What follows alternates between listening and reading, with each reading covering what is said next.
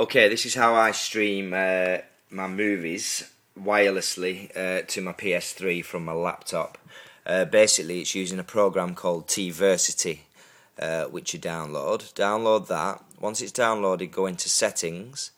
On your media playback device, click on Sony PlayStation 3.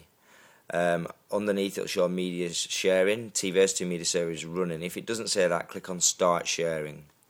Now what you want to do is go back into your library, and there's a little icon here that says Add Item.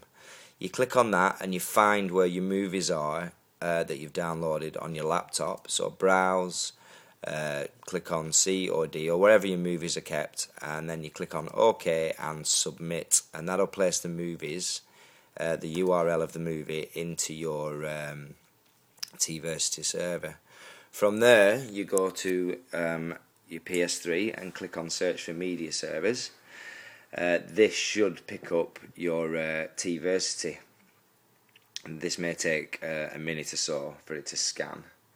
As you can see, I've already added my movies, the two movies that I've got on my system at the minute, onto here. So that's that. Again, it's just that Add Item icon.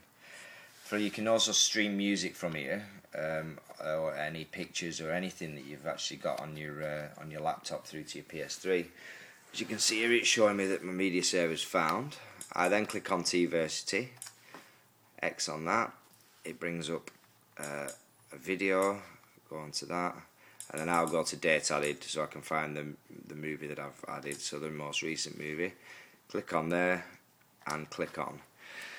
That should start the movie that I've got installed on my laptop on my HD TV through my ps3.